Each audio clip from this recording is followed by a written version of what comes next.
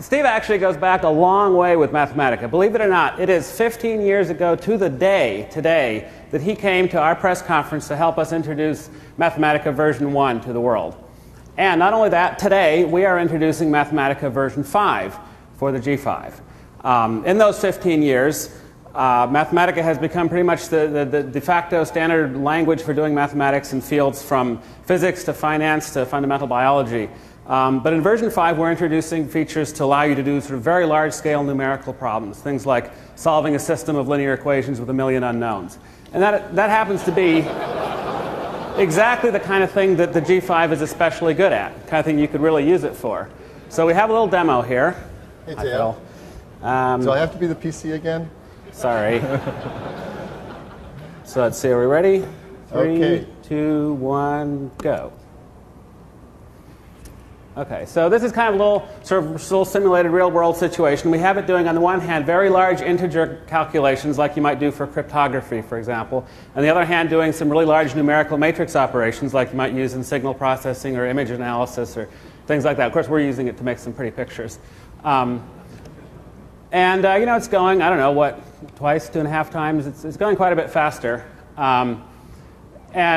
Often for this kind of thing, it's really not really a question of whether you could do this with a computer. It's whether you could do it before breakfast. Because, I had to try a lot of different examples and figure out some parameters and things. And, the kids are going to wake up. I have to get on a plane, go to California, give a demo.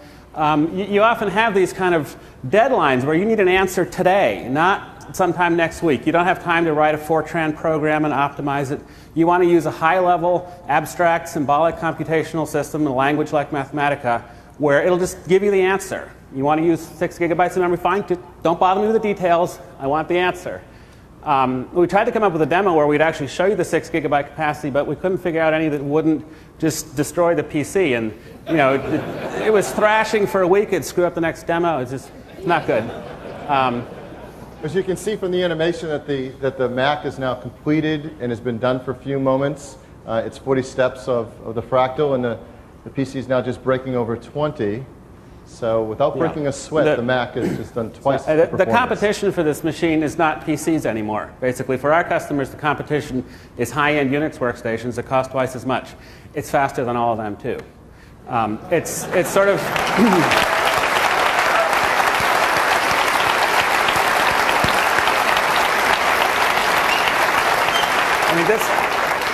This is really the dream machine. It's got the Unix operating system that you need for anybody who's using Mathematica, who should be using Mathematica.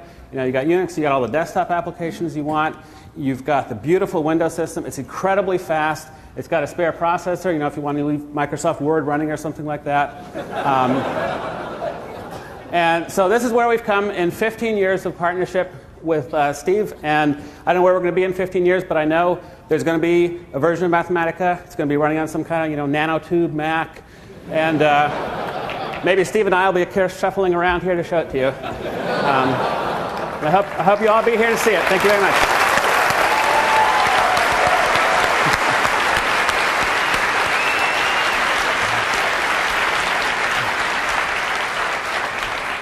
Thank you, Teo. Next up is our own eMagic, some of the most popular music creation software on the planet.